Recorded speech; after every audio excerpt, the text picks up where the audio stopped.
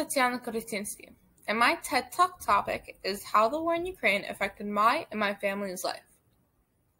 War. War is something we all know and that we've all heard of, either in school or on the news. Most likely you've heard about the war going on currently in Ukraine. I'm Ukrainian. My parents are from Ukraine. This war has impacted my life and my family a lot. Thursday, February 24, 2022.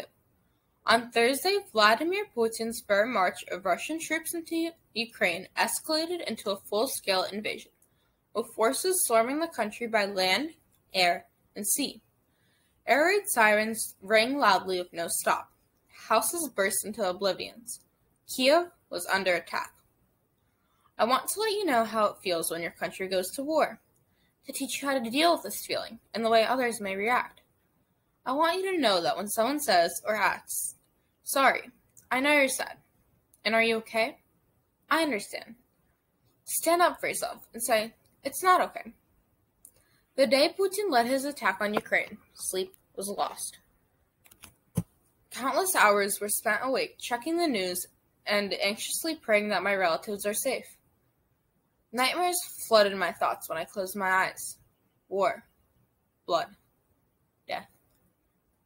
That's how it felt. Thursday was a school day. Everyone was talking about Ukraine. Some were even joking about it. My heart ached at the sight. Part of me wanted to correct them, to scold them of their foolishness. Instead, I buried my feelings inside of me, holding myself captive. 1 week later, news channels were avoided. My relatives fled from Ukraine to Poland. Men stayed behind to protect Ukraine. Women with children left their husbands and fathers. People hid in shelters with a low supply of food and water. Many hid in subways underground. I am a Ukrainian Orthodox Christian. My church, St. Vladimir Orthodox Church, raises generous donations to Ukraine. My mom, who is a part of the church board, stored an enormous donation to Ukraine in my church basement. We gathered humanitarian aids, diapers, adult diapers, feminine products, baby food, military clothes, blankets, baby clothes, canned foods, cleansing needs, and lots of clothes. In less than a week, the entire basement was loaded, with even more donations still coming in. My family was in the center of this whole process. We stayed for countless hours on the weekends at church, packing all those things into boxes. The first week of the war was when everybody worried and thought about Ukraine. After that, the war in Ukraine was like a memory. News channels still spoke about the war, but people did not. It was past tense, an old trend. But our Ukrainians led various protests all around the world. Signs saying "We/I stand with Ukraine" were sold at my church and for my mom. Magnets from cars were also sold.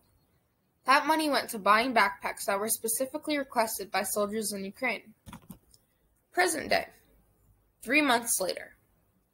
The war in Ukraine is still ongoing. Many people are dying, but as far as I know, normal Americans who were not involved in donations have forgotten about Ukraine completely. Others have not. Recently, I began bringing little stickers for $1 with Ukrainian colors and a trident on it to school for Sell for Ukraine. I made almost $50.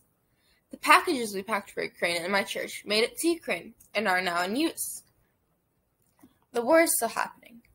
Please do not forget. It is not a joke to make, or a ruse, or fake. Every donation counts, so thank you if you do. My family and many others have suffered mentally and physically from this war. Thank you for listening to my TED Talk topic. Slava Ukraini! Героям слава!